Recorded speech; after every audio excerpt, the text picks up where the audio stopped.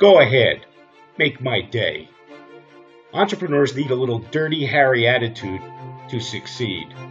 Entrepreneurs, especially early stage ones, are often too nice for their own good.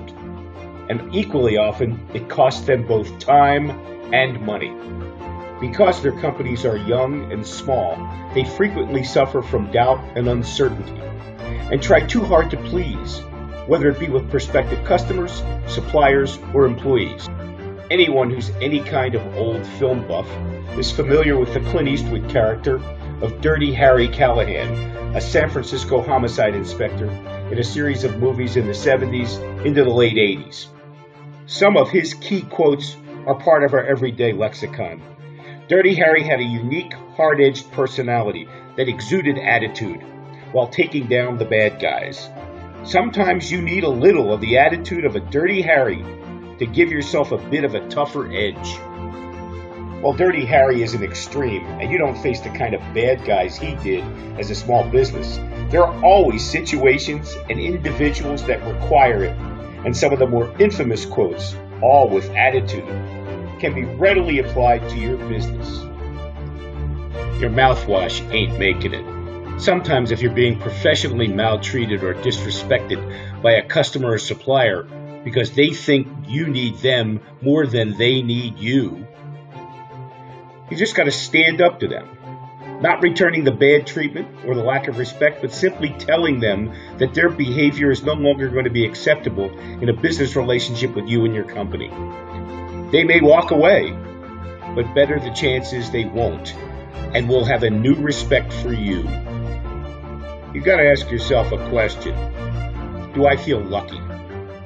This one may not be in the same context as the movie, but it's still applicable to you when all the signs suggest that you walk away from a situation, but all the homework you did in your gut says yes.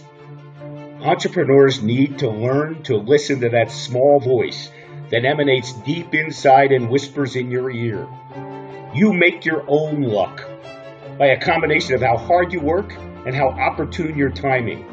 Some days, your gut tells you when you're feeling lucky. A man's got to know his limitations. This is really the counter to the previous quote. There are some situations where even if you succeed, you can fail. A sale where you couldn't possibly meet the delivery schedule. An employee whose salary requirements would strap the company. Office space that would put you on the map would make your cash flow nut nearly impossible to meet each month. You have to know your limitations, and in knowing them, be able to say no. Go ahead, make my day. This is simply operating with more of an attitude than your company's size and history might dictate. It's conveying to the market that you are a force to be reckoned with. It's displaying the confidence to customers that you can meet their needs and they should do business with you.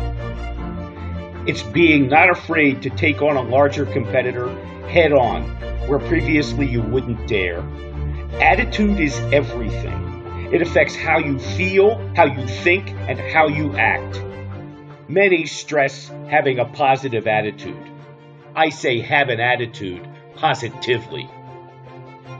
To succeed as an entrepreneur is a huge challenge.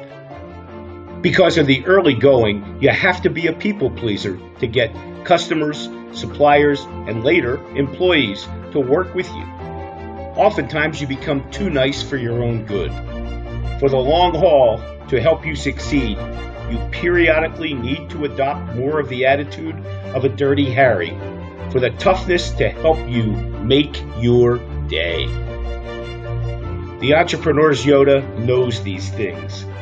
He's been there. May success be with you.